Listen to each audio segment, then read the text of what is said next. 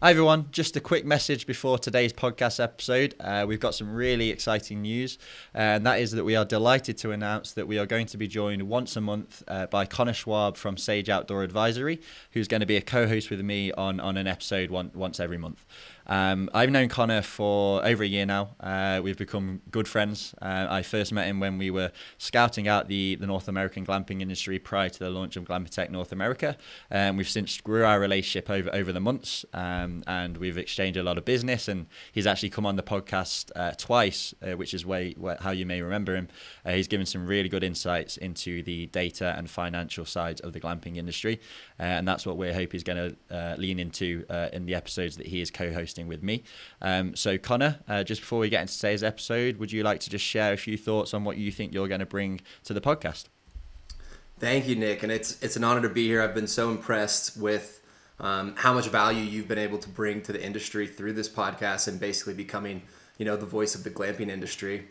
So it's an honor to get to be a part of this, and it's something that's certainly close to my heart. I kind of got into the space in 2018 when I did my MBA in glamping and privatized camping, and was looking to launch my own business. So I've been in the shoes of the entrepreneur bootstrapping. And then I ended up having an opportunity to come work at Sage Outdoor Advisory.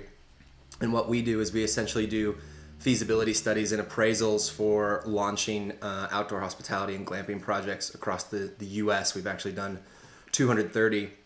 And so that gives me a chance to look at, hundreds of projects in the country. And essentially we're really diving into the numbers and the financial projections to make sure that they make sense, and helping people refine their models so that they can run a profitable business. So we're looking a lot at the numbers, looking a lot at the data. And so, we thought that would be a good insight that I could bring to the listeners. So happy to be here. Amazing. As I say, we're delighted to have Connor on. He's going to be joining us once a month. And that's starting today's episode with the amazing Sarah Dusek from Under Canvas. So without further ado, on to today's episode.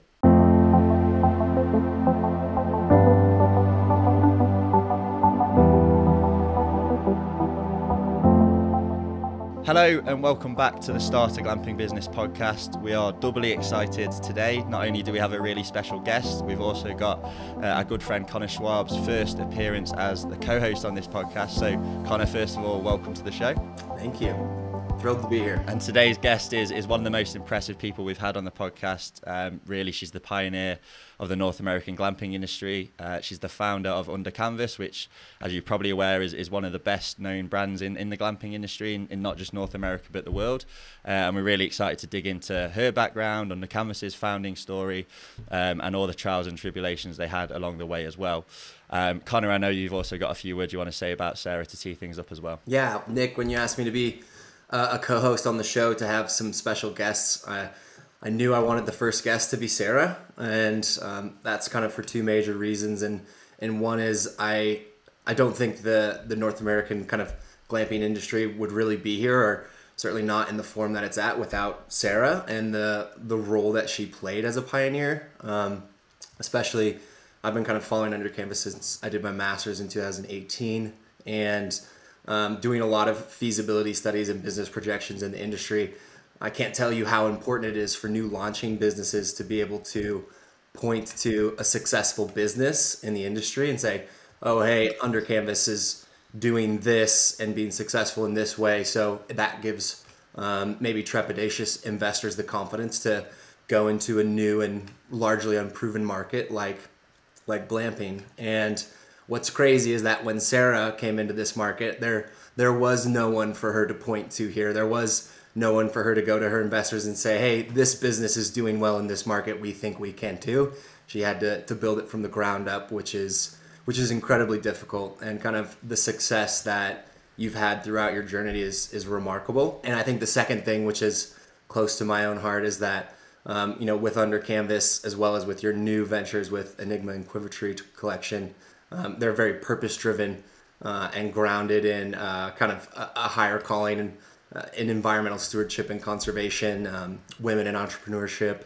And I just think it's so impressive how you've joined those two things, and being a successful entrepreneur, but also having this greater underlying purpose that kind of grounds what you do. And I think they feed off each other so well. And you're just a great role model to everyone in the industry. So thanks for everything you've done for everyone in the industry. We owe you a lot, and I'm super excited for this episode. Thanks. I think you should just replace me, Connor. That was a far better intro than I've ever done. So, Sarah, before we dive into the whole story of Under Canvas, there's, as I say, there are a lot of risks taken, a lot of trailblazing, and it's a really exciting journey. But before we go into all of that, could you just explain for those who aren't aware what Under Canvas is, kind of the experiences you create, the structures you have, and just give a general overview of the business? Yeah, when we launched Under Canvas, the idea was to recreate the African safari experience in the United States. So what we ended up building was large-scale tented camps outside of national parks across the US. And we started with one. We started with where my husband's from. I married a Montanan almost 20 years ago. And when I first got to Montana, there was a lot of tears because there's not a lot of people in Montana. Montana looks a lot like Africa, and I had spent my early 20s in Africa with big, wide open spaces, prairies, lots of wild animals. But that's when we had this crazy idea that maybe we could make the wild a bit more tame, in that we could, enhance being out in the wilderness without it being scary and without it being uncomfortable and without it being difficult or dirty to do. So that was the idea. Could we really recreate something that has been in existence for like over 100 years in Africa and bring it to the United States in a way that would work for the American market? Okay, and today, like Under Canvas, you've got kind of the main brand. You've also got a sister brand. So how many locations do you have? How many structures do you have deployed? And could you just tell us a little bit about the main brand and then the sister brand as well? Yeah, I think we're at 12 locations now. I may have lost track.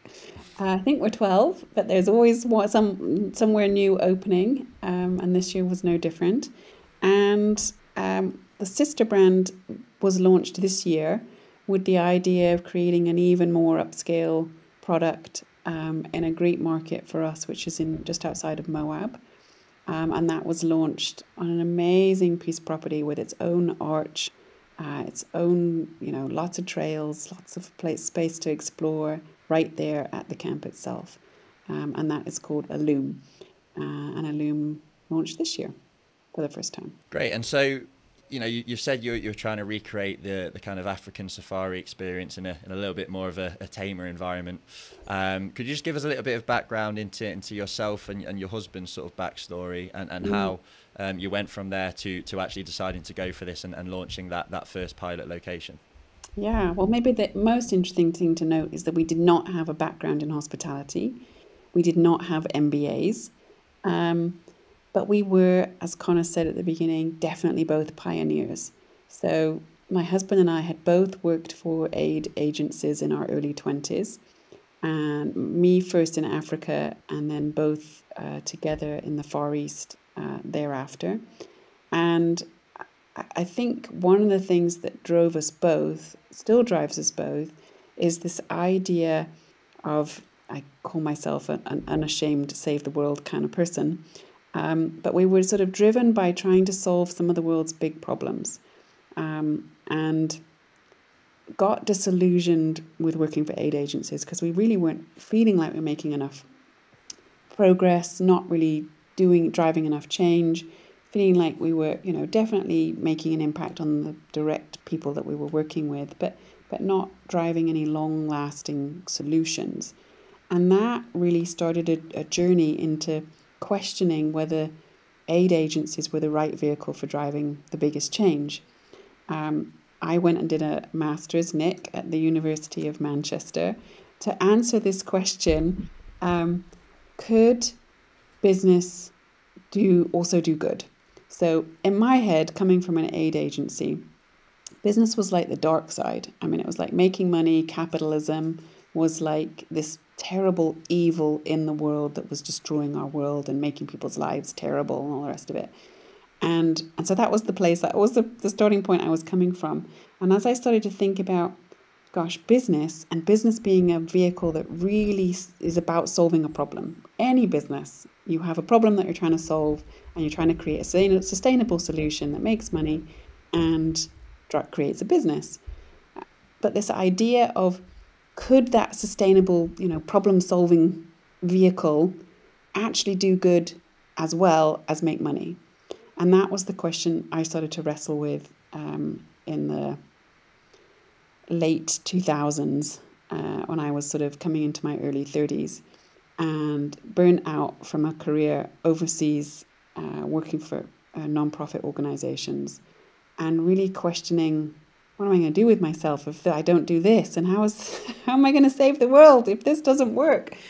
But which started an amazing journey and started us thinking about different vehicles, different ideas. And this was really before impact investing was a thing, ESG was not a thing. It was very, very early days with that kind of thinking. But it led us to a crazy idea, and led us to realize, well, if we want to do some good in the world and we think business is the answer, we better figure out having a business and starting a business. Hi everyone, Nick from Glamping North America here, and I've just got a very quick message to announce some extremely exciting news. Since launching in July 2022, Glamping North America has made a name for itself in the North American glamping industry. We've consulted on over 40 glamping projects, accumulated over 47,000 podcast downloads and plays, and we're now ready to take the next step. And with that, we're absolutely delighted to announce that we're beginning the process of developing our own glamping projects. We want you to be involved. There are more details to come, but for now, we're taking expressions of interest from prospective investors. We've assembled an absolutely all-star team to make this happen, and that includes a guy who sold his glamping business for over $5 million, as well as a director at Getaway, who are one of the biggest glamping companies in the world, and of course me. So we're so excited to get this going. It's been a long time coming, and we can't wait to get you involved. So all you have to do is fill out the form in the description of this episode, and we'll be in touch with more information very soon. We can't wait to hear from you, and we'll speak to you soon. Bye-bye. Okay, so you went for your kind of pilot location, which, if I'm right, if my research has been done properly, it didn't quite go as planned. It was a disaster. Okay, well there you go. It was a disaster. So that was, I think the consensus was that the location wasn't quite right, and maybe you might have been okay in 2023 with the market the way it is, but certainly when glamping wasn't necessarily a thing, certainly in that economic climate as well. So you went from kind of an initial failure, and you bravely decided to go again, which I think most people wouldn't even go for it in the first place, let alone sort of go again after an initial failure. So tell us about that decision and how you made that to go from something that didn't quite work to just going again and ultimately leading to the huge success that Under Canvas has been. Yeah, I think one of the sort of the most interesting things that often people get wrong when thinking about business is that they think there's a straight line between, zero and hero. And there really isn't. There's really a lot of mistakes, a lot of failures, a lot of things that you wish you had done differently, or that now you've got some knowledge and that you wouldn't do it like that again. And the reality is when you're starting anything for the first time, there's so much you don't know. And there's so many things to figure out. And if you're doing something that nobody's ever done before, like we were, there's no frame of reference to go to and say, well, these guys do it like this, and so it must therefore work, and I can do it like that. So that was really hard for us. But what my biggest takeaway really was, failures are just learning, right? And the faster you learn, the faster you can get something right, the faster you can change, the faster you can hit a home run. And so what we did was we understood what wasn't working, but we also understood what was working. Our failure was not like, well, everything about this is a failure. I mean, we weren't making any money, but there was something there. And we knew we had a product that people wanted, because people were still calling us and people were wanting to ask, where do we get our tents? And, where can I do this? And how can I do this? And there was something that we realized, that there was demand in the market, that there was a product that people wanted. We just had to figure out how to serve the clients in a way that they actually wanted to be served, rather than the way that we were originally serving them. Could you share a couple of those lessons from the first side of things? You were like, all right, we're definitely going to keep doing this, and maybe we're going to not do this anymore. Yeah. Well, we started on my in-laws farm and ranch in Montana. which is in the middle of nowhere. And so location was definitely a problem for us. It was really hard to convince people to come to us to trial an unknown concept, right, in an unknown place. That was too many unknowns for the guest. So, the first thing is, how can you eliminate some of the barriers for your customer? How do you make something accessible to them? And certainly location was an inaccessible thing for them. So strike number one. But what we realized was that people did like our tents. So our product was good. What that was telling us was our product was good. There was interest, there was intrigue, there was desire, there was a fascination with this idea of sleeping out under the stars in a tent, but maybe the tent having a really nice bathroom and proper beds and lovely furniture and all the rest of it. So that was a sort of aha moment. It's like there's something here that's great about the product. The question is how are we executing and where are we executing and how do we service guests and how do we attract guests? And, because this business is all about getting people to come and stay with you, right? And enjoy the experience that you want to provide for them. So then you have to figure out what do the customers really want and how do I reach them? Okay, and you pivoted, you went for the second attempt, and this one was obviously much more successful. It was right near Yellowstone National Park, am I right in saying? Actually, that was my third attempt. Oh, your third. Failed my research. Where was the first one then? I had a second attempt in between those two things. Oh, right. And the second attempt was we started a tent event company.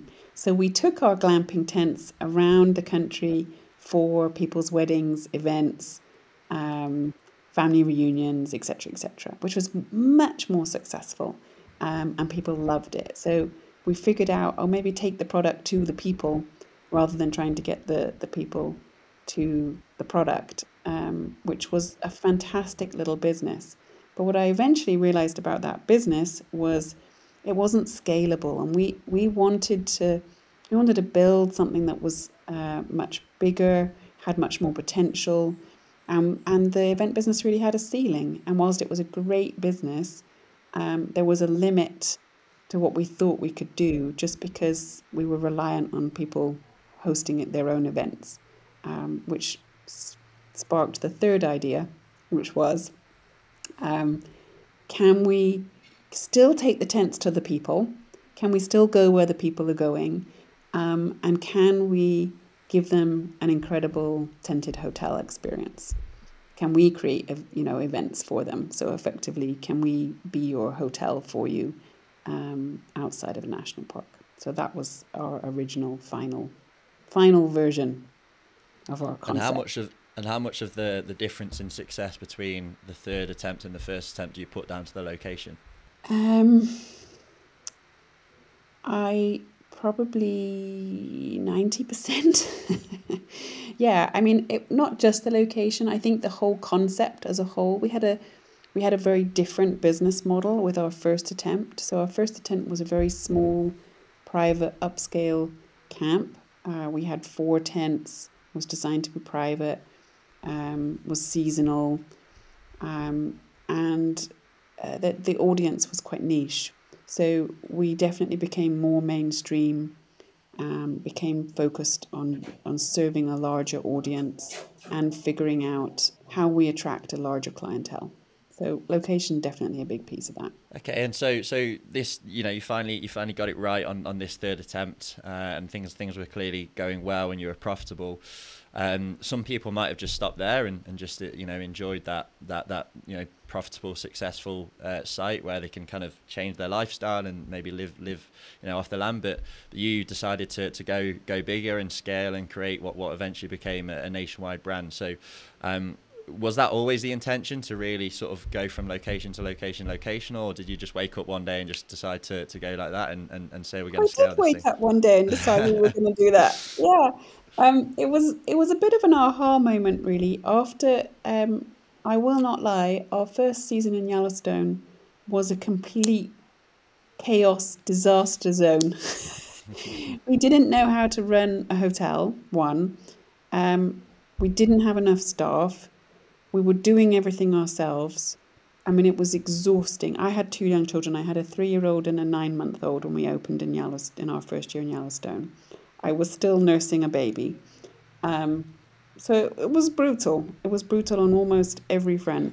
But in that madness, I realized, and after 3 years of trying to find a business model that worked, I realized we had something. I realized that demand that we had, the business model that we had started to create was actually working. There was something there. There felt like that we had some substance. You know, we could have just doubled down and decided to improve what we had, which we did do. But at the same time, I just felt like this is an opportunity, and these kind of moments come around once in a lifetime, right? I kind of felt like in my bones, I have a gift right here in my hands.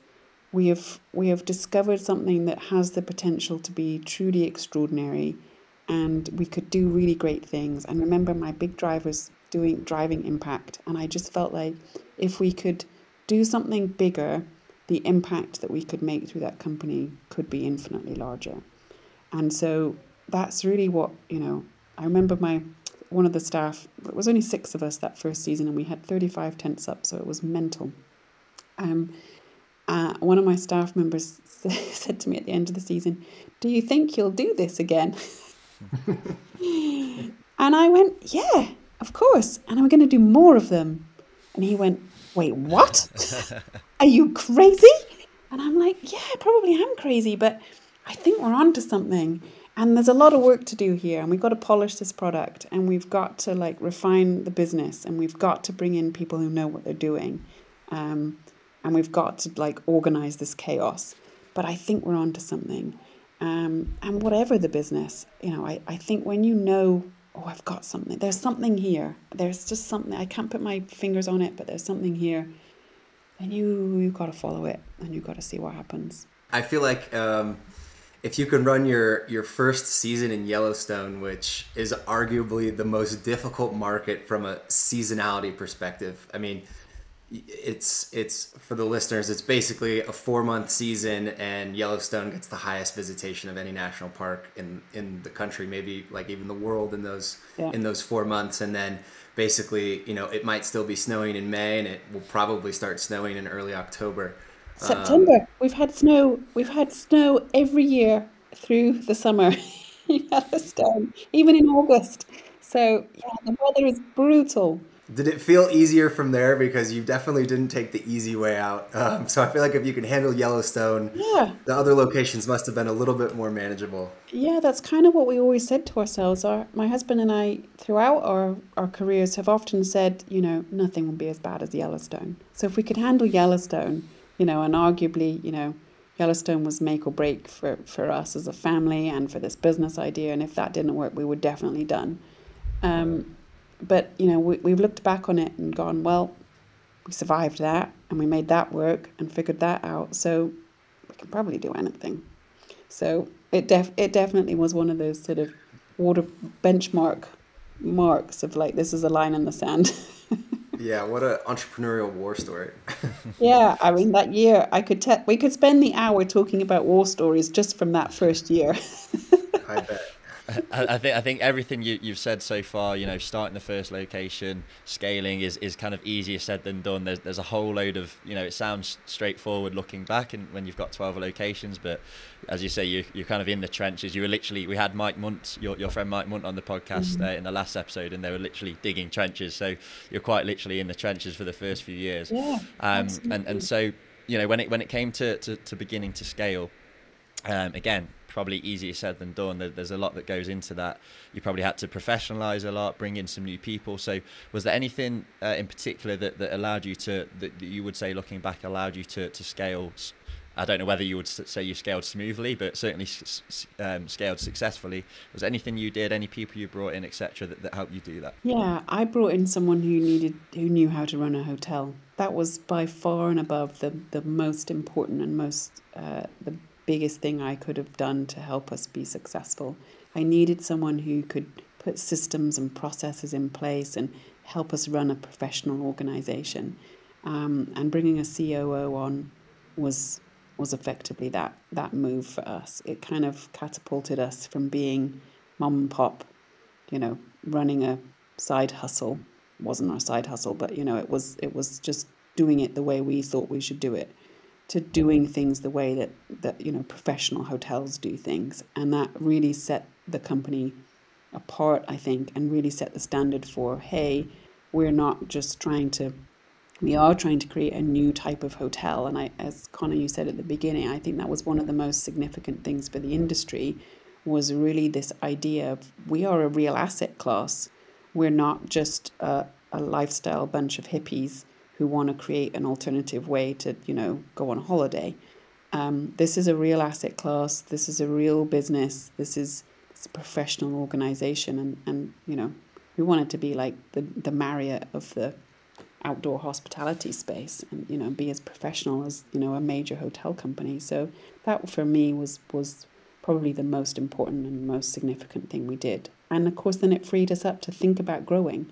Right? When I took someone on to handle the operations, it freed me up to go think about, okay, where are we going to go next? What are we going to do next? How are we going to do that? Could you share a little bit more about what maybe like the big impact systems they brought in? Like, was it reservation management system, room turnover service, advertising, or like anything in particular about like what was really high impact and smoothing it out? All of the above, but I think, hiring proper staffing our business appropriately and properly, understanding how, room turnovers should be done and doing them efficiently and managing people efficiently.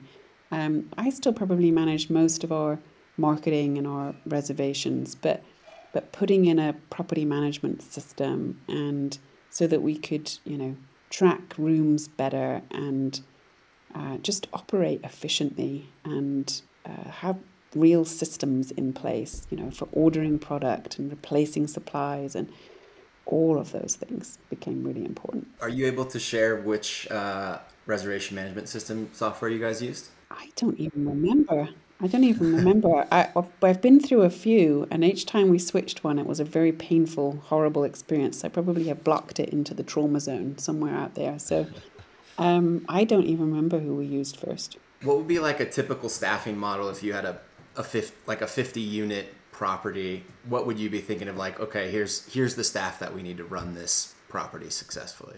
It depends largely on how the kind of level of service that you're wanting to provide, right? So there's so much variation in the glamping space between, a 2-star or a 3-star or 4-star and a 5-star place, right? So it really depends on whether you're wanting to provide daily housekeeping or not, or whether you're wanting people to bring their own bedding or not. And so there's no magic formula for, if you've got 50 tents, you need X number of people.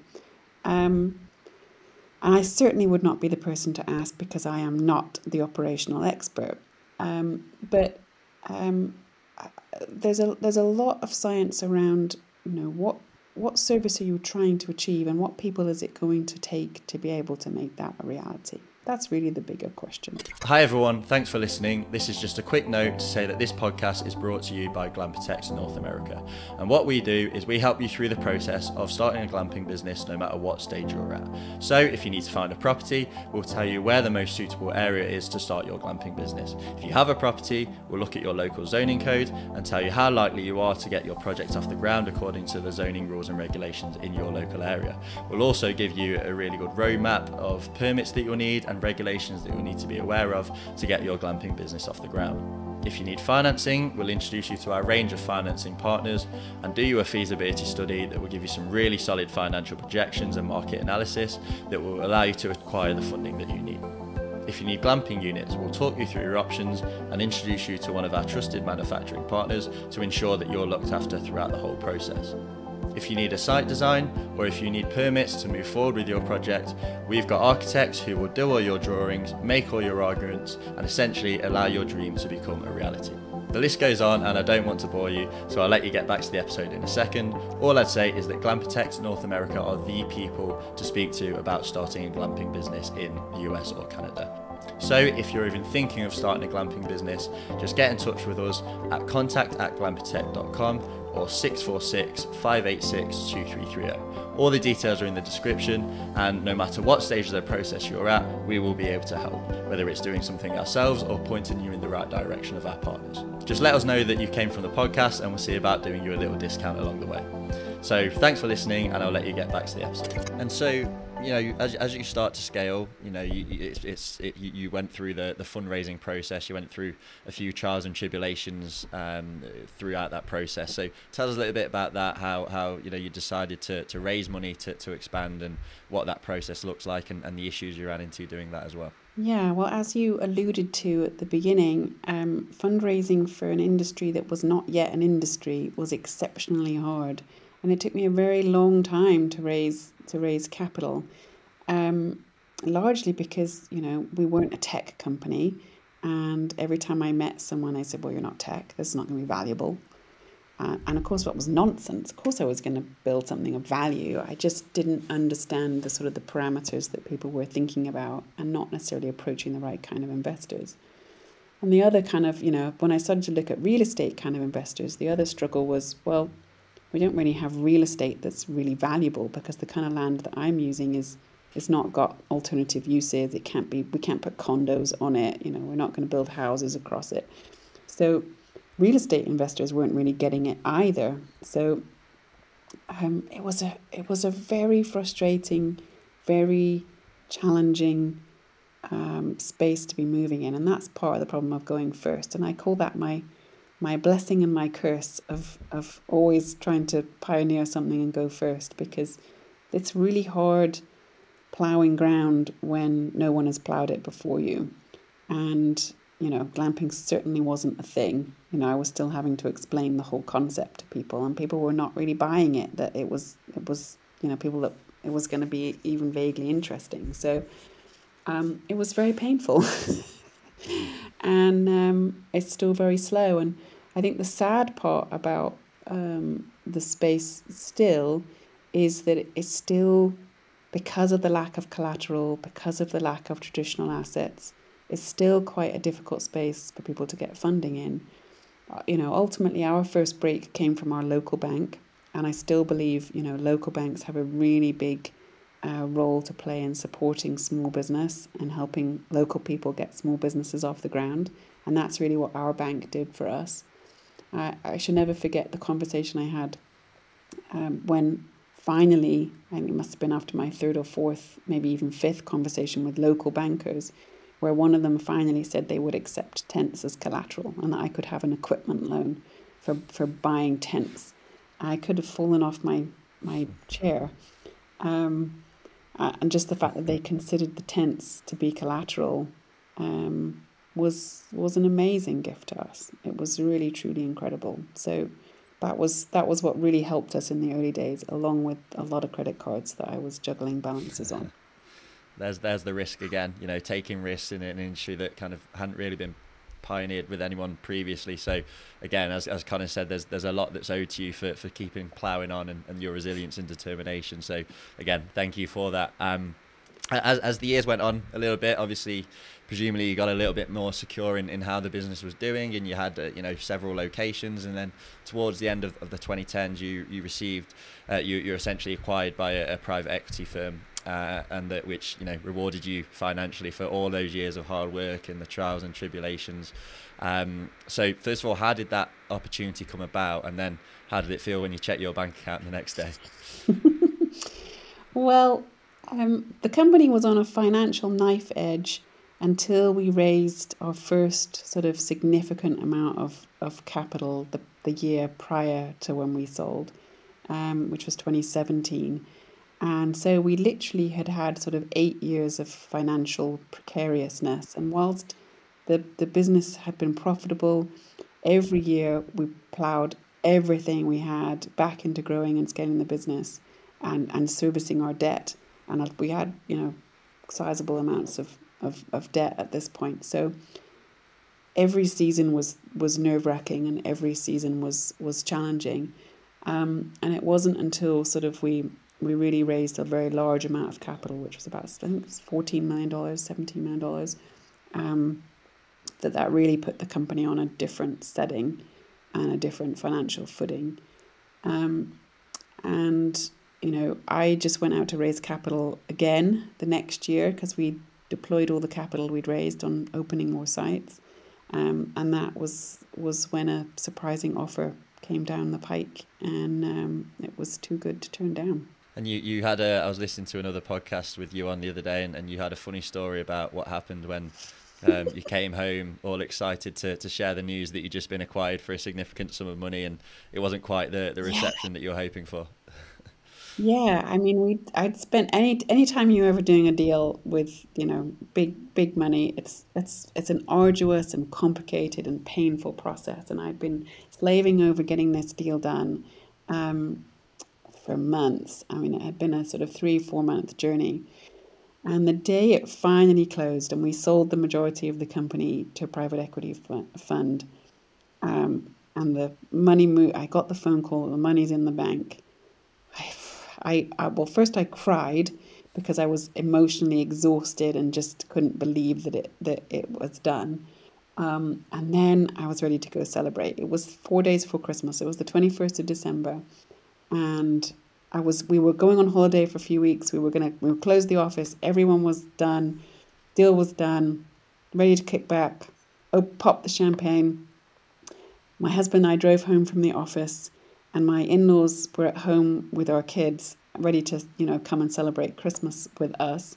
And my mother-in-law standing at the door, and she whispered, "The kids are vomiting," as I walked in the door.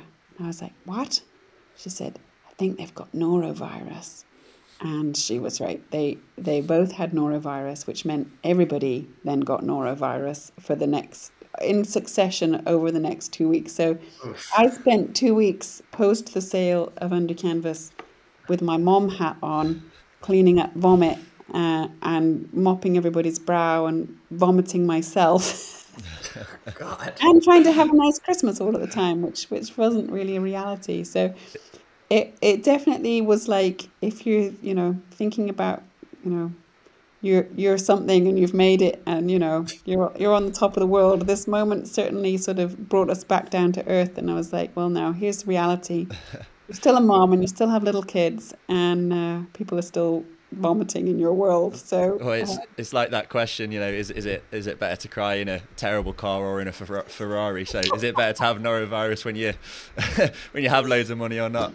Norovirus is pants for whatever your circumstances. It's not a winner. You are not thinking about your bank account when you're throwing your guts up. That's for sure. I'll bear that in mind in the future. So when we had Mike Munt on in the last episode, he was saying, you know, as much as it's been a huge success now, there were obviously some very difficult moments throughout the whole journey, and you've obviously alluded to a few. Was there one particular moment that was really difficult that you really had to sort of grit your teeth and battle through along the way? I'd say my worst 2 moments probably were fundraising. Fundraising for Under Canvas, and 2, maybe that first year in Yellowstone. I mean, there were so many things that went wrong that year. We had a massive storm roll through at one point in the summer, and it completely flattened the camp. I mean, I was sitting. We were living on site at the time in a camper, and my husband was away doing another event because we still were doing events at that time as well. I had 5 members of staff and me, and I was in the camper with my 2 small children. The biggest storm I have ever been in, certainly sitting in a camper, rolled through the camp, and the camper was literally, you know, swaying from the wind. And I was thinking at one point, is this camper going to like roll over? Should I get out with the kids and try and get into another vehicle? And eventually passed, as storms always do. But when I opened the door, I looked out at the camp, and it was flat. Like everything we had was on the ground. There were tent poles broken, canvas, you know, things blown over. I mean, it was carnage. I mean, how anyone ever trusted us to stay in a tent again, I have no idea. But we did hurricane proof them after that. We designed them so they could stand up to, you know, 180 mile an hour winds, which they always do now. But at the time, I was like, we're done. this is it. No one will trust us again. No one will stay with us again. We're going to go bust because I'm going to have to give everyone's money back. And now I've already spent everybody's money, so I don't know how I'm going to do that. So it was traumatic. And all I wanted to do in that moment was quit. I wanted to go hide. I was embarrassed. I was afraid. And I just wanted to go home. I just wanted to like disappear, like have the earth swallow me up and like just walk away from the carnage. And I tell you, if it hadn't have been for one member of my staff who said to me, this was my maintenance guy, who'd also said to me, you're going to do more of these. He said to me, I don't think it's that bad. I think we can come back from this. And I'm like, I said to him, wait, what?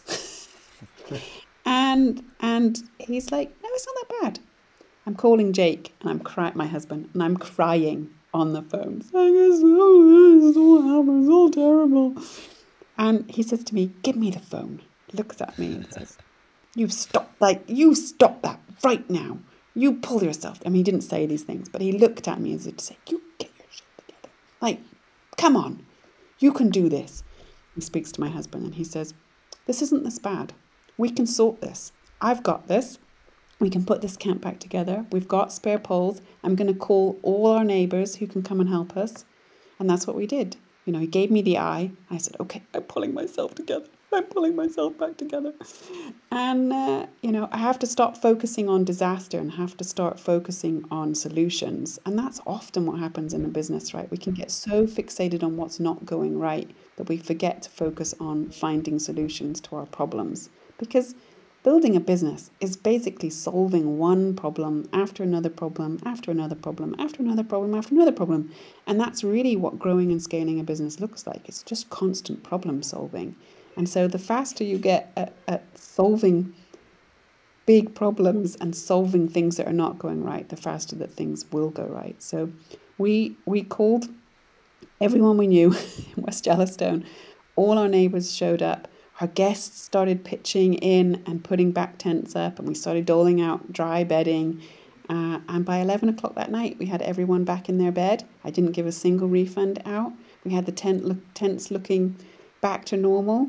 And we were good to go. And, you know, that was a moment that was either kind of like, we're done, or no, we're going to overcome and we're going to keep fighting to fight another day. And it certainly was one of those moments. And without the support of many people, I would have given up that day for sure. And I get the sense that you know, in your case it was your husband, but just in general having a partner with you and also a wider team behind you really has helped you in all aspects of this business. Yeah, it's really hard doing things by yourself, especially because it's not just a physical journey, right? It's also an emotional journey. And, you know, there are days when it really gets you down. It gets to you. It feels like it's too much or it's too hard. And so when there's someone else, you know, in it with you, who also cares about it as much as you care about it, they can help you get back up again. And sometimes we just need each other to help getting back up, you know.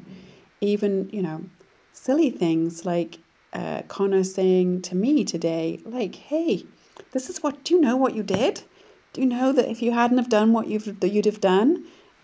Which makes me think, oh, that's why I keep pioneering, right? That's why I keep breaking up ground to make things happen so other people can come behind us and do other things. But there are days when pioneering really gets my goat, and I'm thinking, what am I doing? This is too hard. This is too difficult. I don't want to keep doing this. But then something happens when you just know, no, I can keep going. I can keep doing what I do and keep persevering. But we need each other, and, you know, we need partners, we need supporters, we need encouragers, we need a village, you know, and pioneering anything, building anything, doing anything for the first time, you need champions around you to keep helping you get back up when you're knocked down. Okay, and so you sold the business, and you still, I think you're still kind of involved in it a little bit, but not obviously to the extent that you were 5 years ago. And you've moved on to two new ventures, Enigma Ventures and the Quiver Tree Collection. So could you just tell us a little bit more about those and what you're doing day to day now? Yeah, my two current pioneering new endeavours are we have a small venture capital fund investing in female entrepreneurs in Africa. That's Enigma Ventures. And so one of my frustrations with being a female founder was it was really hard as a female to raise capital. Less than 2% of all venture funding is going to women. So one of the things I wanted to do post selling Under Canvas was invest and support other women in growing and scaling their businesses.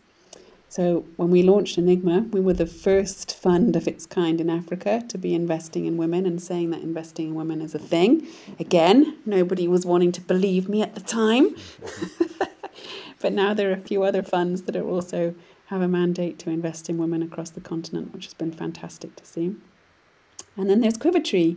So Quiver Tree Collection is our next hospitality endeavour, working on building a global portfolio of outdoor hospitality endeavours around the world that are primarily focused on conservation, biodiversity preservation, and using hospitality as a vehicle for preserving and protecting some of the most incredible, vulnerable places around the world. Connor, I know you're kind of passionate about the sort of sustainable aspect and sort of doing good through business. Have you got any sort of questions on Enigma particularly? About Enigma in particular, I would say if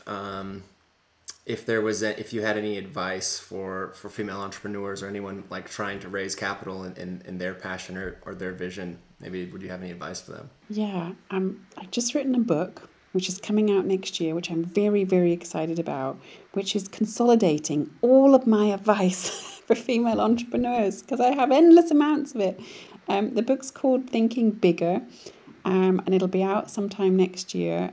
So if folks want to follow me either on LinkedIn, LinkedIn's probably the best way to connect with me. I can certainly direct people to getting their hands on my book, Thinking Bigger, next year. But yeah, I mean, it is a challenging landscape for women entrepreneurs in particular. It's a challenging landscape period right now, just because the capital markets are in a big slump, and we've had obviously rising interest rates for almost a year now. So it's a very challenging times. But what I would say is for everyone, during challenging times, there are always opportunities. So it's just it's not a question of will I get funded or could I get funded? It's a question of how do you find your window of opportunity. If you keep looking and keep persevering and don't give up and figure out how you can use your circumstances to your advantage, that's really the key. And recognizing that, in difficult times, the most capable, the most creative, the most determined will find a way. The question is just whether you're going to be one of those people. I love it, and I look forward to reading the book. I guess a follow-up question: when you were going through your fundraising efforts with Under Canvas, I guess even in having this conversation, it kind of again shows me just how remarkable it was what you were able to do in the rounds that you raised. Is probably no one had raised any sort of significant amount of money in the U.S. in glamping, and only 2% of venture capital funding goes to women. I guess with Under Canvas in particular, what would you attribute that success to, or like how did you approach the fundraising, or is there anything that you could point to? Was it the land? Was it your historicals or the brand, or how you did your pitch deck presentation? It really was a combination. I think bootstrapping really helped us, actually, because, and often people, as you can imagine, come to me to fund them all the time or to give them advice about getting funded. But really bootstrapping our business was the best thing I possibly ever could have done, especially in a nascent space that is unproven and unknown. But having real financial credentials and a business model that I could show had traction, was really absolutely the key to that. So I could show performance. And really that's what speaks loudest to investors, right? What have you done so far? Ideas are cheap, right? Everybody has ideas. Everybody wants to open a glamping site on their favorite piece of land. Everybody does, right? But what can you prove that you have already made happen, that you've already got off the ground? And I am not talking as someone who came at this with a trust fund of money that, daddy gave me. I didn't have anything. We were living on food stamps. I had 2 small children, no income, and I was juggling credit cards to pull off our dream. So that matters to investors, right? What skin have you got in the game? What are you doing to make your dream a reality? What is it costing you to pull off? I sold it. We sold everything. We had nothing other left than what we put in the business. So don't sit in your 4-bedroom house and your car and your boat and all the rest of it and ask somebody to fund your dream. Go fund your dream, make it happen, show what you can pull off, and then people will join you. They're not going to join you on a wild hair, you've got a great idea. That's not how this works. Amazing. We have a large audience of female listeners to this podcast as well, and I get calls quite a lot from a lot of women who are looking to start a glamping business. And do you have any advice to them specifically for navigating the kind of male-dominated landscape of venture capital and all that kind of fundraising kind of thing? Yeah, I would just say talk in the right language. You have to, and the language that speaks the louder is just good metrics, right? Good metrics, great vision, and a great plan. Investors are looking for people who have a great plan, they've got a good track record, and they all they need is capital to execute on the plan. So, how robust is your plan? How viable are your numbers? How have you proven what you've done so far? How good are your numbers so far? If your numbers are half-assed already, don't go out there until you've got good numbers, right? Because no one's going to take you seriously. So understand the metrics that matter. Growth matters, revenue matters, profitability matters. So work on that and borrow against your house. Borrow from your friends and family. If you believe in you and you're prepared to put your own money in the thing, someone else will too. It's really difficult to get anyone else to believe you and back you if you are not backing you. That's what I would say. So much gold in there. We're actually in one of our next episodes, we're going to be talking specifically about fundraising. So that's an awesome little sneak peek or intro. And in the world that we live in, which is basically we stand in between owners and operators and investors, and it's so hugely important. Mm-hmm. And so we end every podcast episode with any podcast episode that we record with a glamping operator. We ask the same question to finish it off every time. The answer is always the same, and I think yours will be the strongest yes we've ever had. But Sarah, are you happy with your decision to start a glamping business?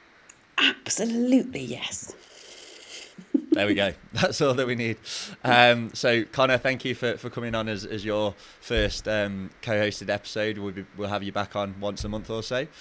Sarah, it's been an absolute pleasure. I think Connor said it all in the intro as to what we owe to you in the industry. So thank you for giving up your time to coming on. And this episode, as Connor just said, is packed full of gold for prospective operators. So thank you again. My pleasure.